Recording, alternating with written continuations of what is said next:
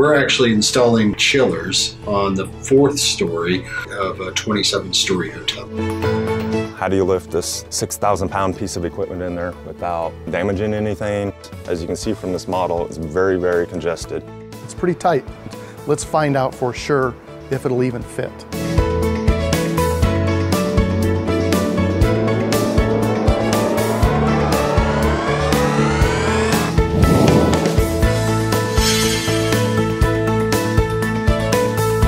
Using our 3D scanner and our BIM software, we came in here and reproduced the actual situations on site.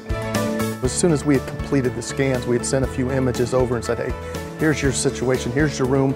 I think it really made Paul comfortable that we had the expertise from the people, we had the technology, and the manpower to take care of this. One of the best aspects of working with Baker Group was that they oversaw specifically how to build a system in place so that they could be brought into the room. A team of individuals, including project manager, the foreman, and the detailing department, came up with this theory of the ramp. You have to bring them in at an angle.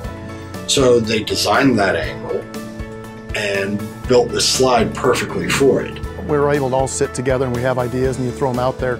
It's nice to have everybody with those abilities in one house. The advanced manufacturing piece of it, it's just irreplaceable. I don't know what else we would do without it.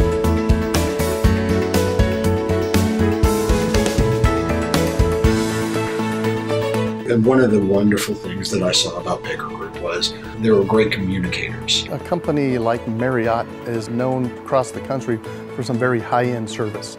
Those guests expect to be able to sleep at night without lots of noise. They expect comfort in their rooms. So we have to be able to meet all those needs, make sure they're not even aware that we're there and doing any work.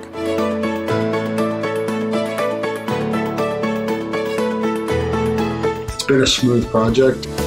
The gantry and ramp system made it smooth, made it safe. There was no guessing. We came in under budget by $400,000. It's just a lot cheaper to do it one time the right way.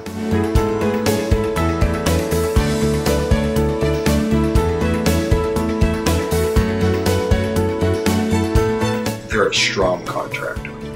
I trust them. If we don't do a good job of listening and understanding the important things to them, we're just not going to have that trust. After a decade in the construction industry, trust is earned.